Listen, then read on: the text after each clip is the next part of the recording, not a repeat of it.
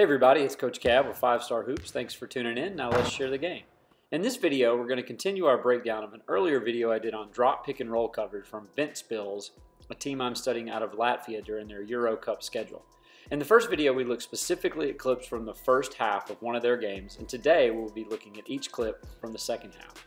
Be sure to check the description box for a link to that video.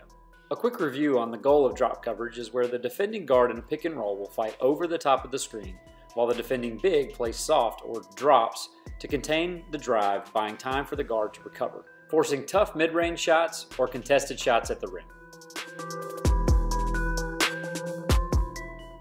One of the tough reads or teaching points in drop coverage is when the big releases back to his man and doesn't overcommit to the guard, which often results in a late switch.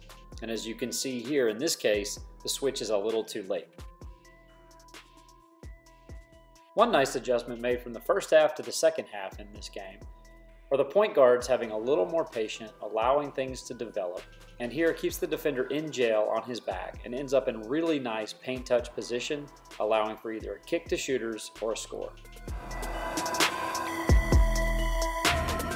One of the big differences in the second half from the first half was how many times Ventspils guards were actually caught getting tangled up in the screener. Now this might have something to do, you could argue, with the 20-point lead and a little bit of dip in concentration or effort. Nevertheless, Bayreuth finds a little bit more success in the second half, in large part due to Ventspils guards constantly getting hit by the screen. Here we see a clean over due to a slip from the offense, the defender to regain position and force a tough two. See the defending guard once again caught on the screen, but a better job by the offensive guard showing more patience, creating an angle, and scoring with an and one. In this clip, we see just a defensive breakdown with no communication from the big to the guard, except the offense doesn't recognize and can't make the defense pay for their breakdown. In this possession, Bayreuth got a sequence of 2 drop coverage opportunities. A good job on the first one, but the guard gets caught on the second one, leading to a wide open jumper and one of the best looks that they saw all second half. Another questionable defensive decision or potential breakdown here is once the ball is dead and the coverage did its job, they unnecessarily switch little on big and the point guard is bullied into the post. No help to be found from his teammates.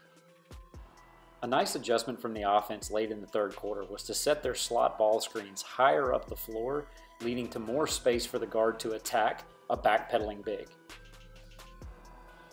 We see a similar opportunity here, except the defense does a really good job neutralizing the situation, leading to a switch, except this time the help comes, leading to a kill. Early in the fourth quarter, we see rescreen opportunities with the big diving hard at the basket, and once we get to this point, it's essentially a jump ball with the much taller player clearly having the advantage. And late in the game, we see a very similar clip to the first possession we saw in this video, except this time the offense draws a foul. Here we see again a much shallower pick and roll, which congests the space and allows the defense to contain things, leading to another switch and a decent look from the offense, but misses the point blank layup. Another adjustment here late is going to a horns look, trying to get the on-ball defender to guess a little bit, but again a really nice job containing the first event, but in the second pick and roll in the possession, the point guard goes underneath and leads to a wide open jumper. We can see towards the end of the game that Bayreuth actually has a little bit more success in running their pick and rolls against the drop coverage. However, we do have to wonder how engaged Ventspils' defense is up 20 with only a couple of minutes left in the game, and that might lead to a little bit of the decision making, the effort, or the breakdown.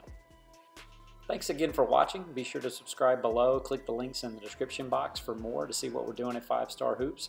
Also be sure to check out the link for the first half video on drop coverage in this game, and be on the lookout for some offensive adjustments to drop coverage that we'll be breaking down a little bit later. Until next time, take care.